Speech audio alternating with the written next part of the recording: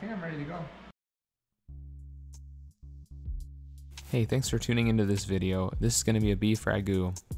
Just a little life update. I've started a new job since the last video, moving to a new place, and lots of things are going on. You're going to see a new kitchen soon too, so really excited to share that with you.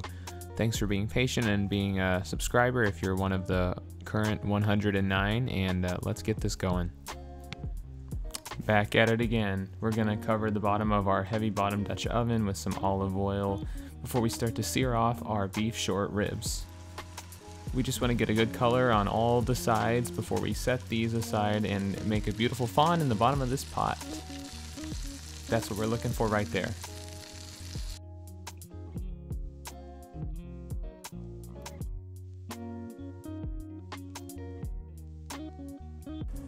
Next we're going in with some chopped bacon, which will render the fat out and crispen up a little bit, and then we're going to add our onions to that bacon fat.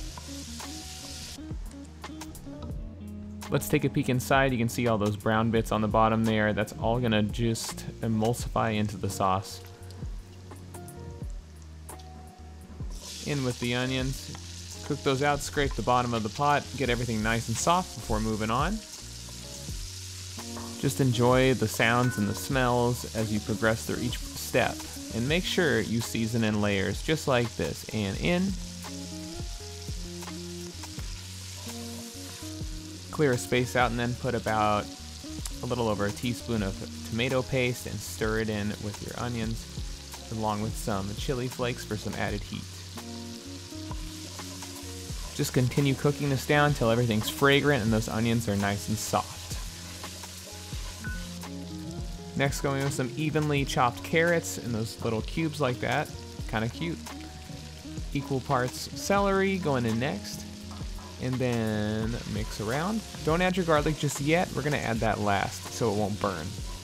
Again, more seasoning in layers like I mentioned before. Some pepper as well.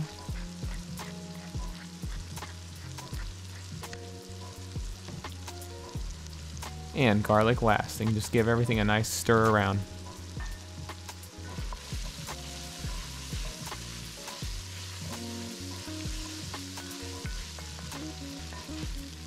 Next, in Italian-American fashion, we're going to go in with a glass of red wine and we're going to scrape everything off the bottom of the pot so it becomes part of the sauce.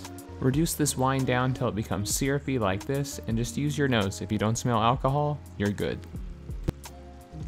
Alright, next we're going in with our can of pureed San Marzano tomatoes. Don't throw the can away, we're going to need that a little later. Just stir this around, get everything mixed together and bubbling. And again, the theme of the day, season in layers. Go in with 2 bay leaves. Those will stay in for the duration of the rest of the cooking time. And then we're going to go in with that can of water that I mentioned before. What water will do for you is extend your cooking time. And this is going to be a 2 or 3 hour process. Now we're going to tuck in our short ribs before we bring everything back into a simmer and then put her in the oven. And once it emerges from the oven, it will fog up your camera. And once the fog clears, you will see a nice layer of fat on top of this sauce. Personally, me, I just stirred that in there and called it a day. Take out those short ribs, they're just gonna fall right off the bone, shred them, and then add that meat back into the sauce. And we're gonna get ready for serving in just a moment. And what remains should be this fatty, tomatoey, slightly acidic, spicy beef tomato sauce.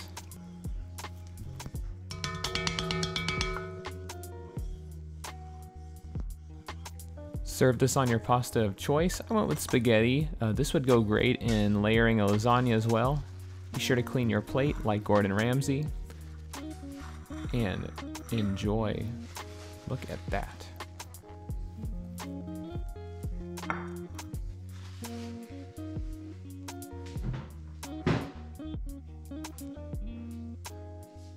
Thank you for watching. I didn't super hold to a recipe for this, but I'll put one in the description for you.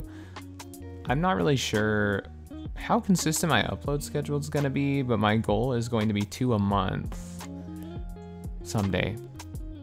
Anyways, I'm still having fun. Thanks for sticking with me. Have a good day. Bye-bye.